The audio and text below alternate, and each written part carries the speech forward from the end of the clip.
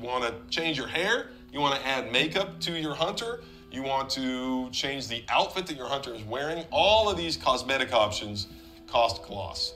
Buying a gift for the heroes. You want to go buy Blade, a nice little book from the gift shop. You can do that. Cost Gloss. So yeah, we're gonna put that to action right now. Actually, we have a pretty good amount of Gloss.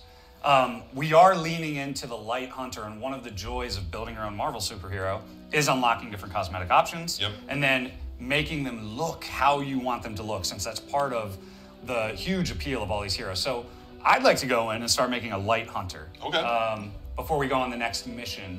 I think, she's passing that threshold. This was her sort of resurrection look, but there's a lot of cool things here we can do. Yeah, I mean, we always show the same hunter just to be consistent, but there are a lot of cosmetic options the player has.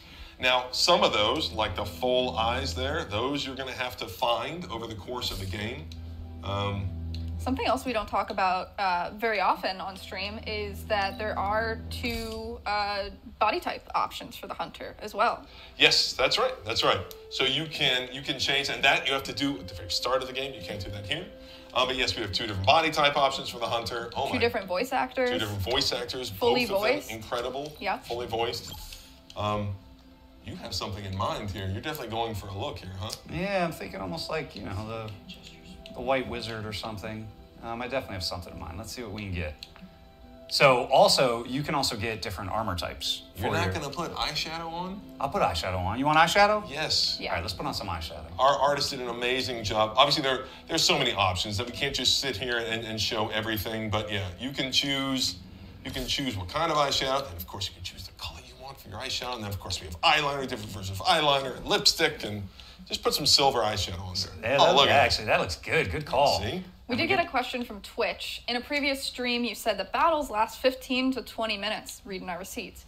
How long is an average visit to the Abbey? That's harder to define. That is much harder to define. It's a good question. I would say that depending on how much story and how much you like to interact with the story, there are a lot of optional options for you as a player. Whoa, look at all those skins. And so it could be 10 minutes. If a mission is 10 to 15, it could be 10 minutes in the Abbey. It could be shorter if you're not doing all the optional content. It could be a lot longer if you say, oh, today's the day I'm going to go out and explore the grounds. I think that's the key with any good RPG. There's so much optionality there. If you want to go straight line to combat, you almost can. Of course, you want to upgrade your cards. But if you want to immerse yourself more in the world, there's all these options to talk to all these heroes and legends at your discretion. Right. All right, we got a pretty good looking. Do you like the Battle Hunter? Yeah, that's great. Cool. And see that. Can you show the palettes real quick? Yeah. Just to show real quick. Again, these you'll have to find over the course of the game, and you can earn these through friendship. You can earn these from hangouts. You can find them in different chests around the Abbey grounds.